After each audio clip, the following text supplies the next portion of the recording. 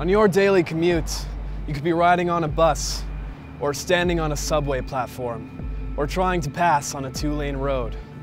But what do all these things have in common? The answer: yellow lines. When I first saw the yellow line, I was like, what? That's jarring. The world is full of yellow lines, and the government doesn't want you to cross them. I was like 7, and like I saw the line next to the rail at the train station, and you know, my mom was all like, don't cross that line.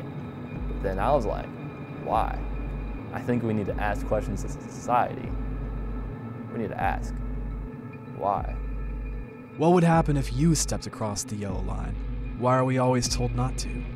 Maybe they are just trying to protect us from something, or maybe they have something to hide. I never gave it much thought, but now it's creeping me out. Like, now I see it on the AppalCart, and there's double yellow lines on the road. Like, what's that supposed to mean? The government and AppalCart clearly don't want us to know the truth, whatever may lie in the great beyond.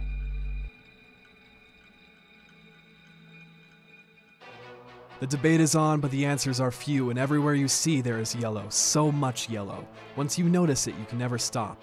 On your average day, you will see the yellow line in over 3,000 places. They are all separate, yet all connected, and we still do not know why. My theory is that the line separates us from another plane of existence, where you can go to any point in space or time. But if you're not careful, you could do something bad, like alter the past and mess everything up. To me, the last guy's theory was absolute trash. I can't stand time travel rules. Look, if you were to change something in the past, then it would have already happened and you wouldn't even notice a difference. The laws of the yellow line wouldn't be that simple. You could knowingly go against the course of history. And then what would happen? Crossing the line would be like crossing to another dimension. And you never cross streams. Another dimension, really? Up and down, left and right, forward and backward, in space and time, the elevator dimension. Those are dimensions, okay? Sure, if you want to invent parallel timelines for no reason, then I guess you could imagine a 5th dimension running perpendicular to them, but then you'd already be in it, so you don't travel to another dimension. I think it is like another dimension. I mean, my boyfriend crossed a line once and I never saw him again. He's obviously completely disconnected from our world, or he would have called me. No, you're not getting it. I had a dream one night that my son came up and woke me up and said he had a nightmare about the yellow line in his room. So I went to go check it out, see if the yellow line was in there. Then I realized I don't even have a son. No.